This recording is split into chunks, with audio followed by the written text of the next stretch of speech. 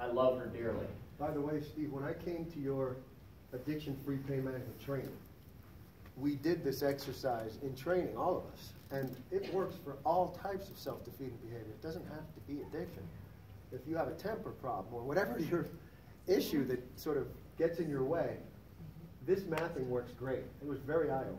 Yeah, I've used it when I do marriage and family therapy, couples therapy. We'll have them map out their arguments. I've mapped out some of Ellen and I's arguments. Name the game, right? Walking through. So now right here, there's a place between here and here that I call the decision point. Right here. This is the point of no return. Because the next step is the action. And here's where I want to remind people that you're not a victim, you're a volunteer. You made a choice. But unfortunately, some people are moving so fast, it's automatic. It's what I always do in that situation. And that leads to the social reaction.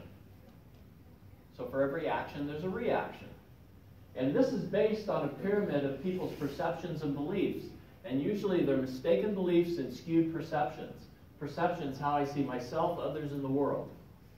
And the belief system we develop has a lot of not so true things. Just because I believe it doesn't mean it's true. And want to help people see that. So that is a very powerful tool to work with people on, along with doing the situation map. Then some people, you know, I want to go a little bit further with them. So this is a little worksheet I developed when I was doing domestic violence treatment. We want people to start with defining the action that got them their painful reality. Then, what was your intention? Some people get in bad situations for good reasons. And what do they say about intentions? The road to hell is paved with them, right? And the other saying I really like is, we judge ourselves by our intentions. The world judges us by our behaviors. So once we have the actions and the intentions, then we hone in. This is where I do beliefs. What must you believe about yourself, others, and the world in order to do what you did to get you here? What must you believe? Then the last step are the consequences. And those are twofold, self and others. And this is a very powerful tool for a lot of people because it breaks it down real simple. And some of the people I work with, you know, they don't have real high levels of cognition or reading and writing skills. Something like this is just so simple for them, they really can get it. And even sophisticated people can get it.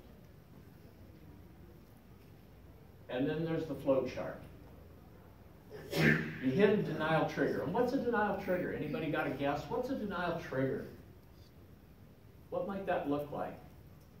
Think about a painful reality where you were in denial until you weren't. Getting fired? Getting fired could be a denial trigger.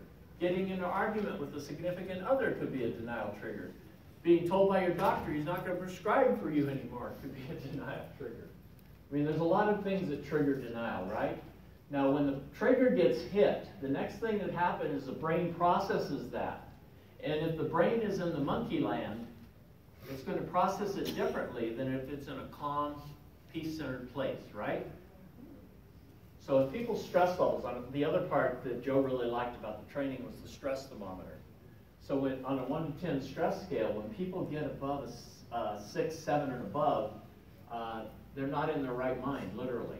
And that's where the brain processes things really differently.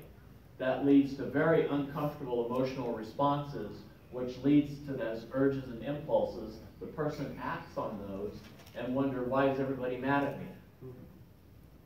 Anybody been there? And there's the decision point, the point of no return. So at the point of no return, what I want to teach people is one of the first interventions is to change your thinking. The use of positive self-talk to avoid painful reality. So looking at this diagram, where is the very last place you can plug in positive self-talk in order to avoid a negative consequence? What do you think? Last place, the very last place you can do it in order to avoid this. Urges, impulses? The decision point. the decision point. Where's the best place, though? Brain. Okay, and that's a common mistaken belief. And that's why we do denial management work, is because this is what relapse prevention is all about. And relapse prevention has to start with denial management. We have to give people tools to have before they hit the trigger. And we have to have them program those skills in before they hit the trigger. Psychodrama is a powerful tool. We need to get them to practice and rehearse so that when they hit these triggers, they have a fighting chance. And they have a plan. Because those who fail to plan to fail. So denial pattern management, again, at the cognitive or thinking level, at the affective level, behavioral level, and societal level. So we need to hit all those levels. So one of the things I'll ask people, when you're in the situation and having those painful realities and one of these monkeys pop up, what was your thinking? What were you saying? And some of them try to answer with loquacious, long sentences. I said, no. When you're in the monkey talks in sound bites, phrases, bullets. This sucks. This isn't fair. I don't like this. That's the monkey, right? And what's another way of challenging that monkey with some positive, powerful intervention? Stop. I need to listen. Stop. I'm in recovery. Stop. Recovery first. Those are just some little things that pop into my head because a lot of my patients, those are some of the interventions that come up with. So it depends on the situation what the thinking challenges are. And we don't have time to really go into that. I wish we did. I could spend and do often 3 days training people in denial management. So affectively, we want to get into emotions. Now, I'm sure you guys know that most people who get into treatment usually don't have very much ability to identify how they're feeling and articulate their emotional state, right? So sometimes we have to give them some feeling checklists and tools like that. And then we want, once they can identify a feeling, a lot of people have a mistaken belief it's on or off. No, there's ranges, like with anger. Mild irritation to blind rage, and all the steps in between. So how strong is this feeling? Now, what's a way of managing your feelings that's going to help you so you don't end up having that painful reality? So that you stop listening to the monkey. I tell people, you've got to stop feeding the monkey bananas. And the bananas are the negative, self-defeating thoughts. So stop feeding the monkey bananas. Go to health food. Go to health food. Behaviorally, what do you have an urge to do, and what do you usually do? And what's another way of managing these urges? I take people through a simple 5-step process. And it's very simple.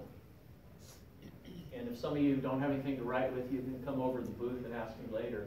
But the first step is pause. Put yourself in timeout. That's what I need to do when I hit those triggers. I've gotten really good at it. And when I work with couples, I teach them this. This is how to help couples have better relationships, right? So as soon as you're in the middle of an argument, whoa, I need a timeout. I need to put myself in timeout. Now, what a lot of people do, though, in that timeout, they try to go find all the evidence to support why they're right in the argument. No, not what this is about. So the first step is pause.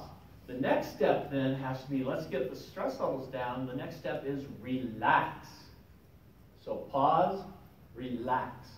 And you don't do anything else except, some people it might be go for a walk, go for a run, go for a swim, do some journaling, do some meditating, do something that brings your stress levels back down.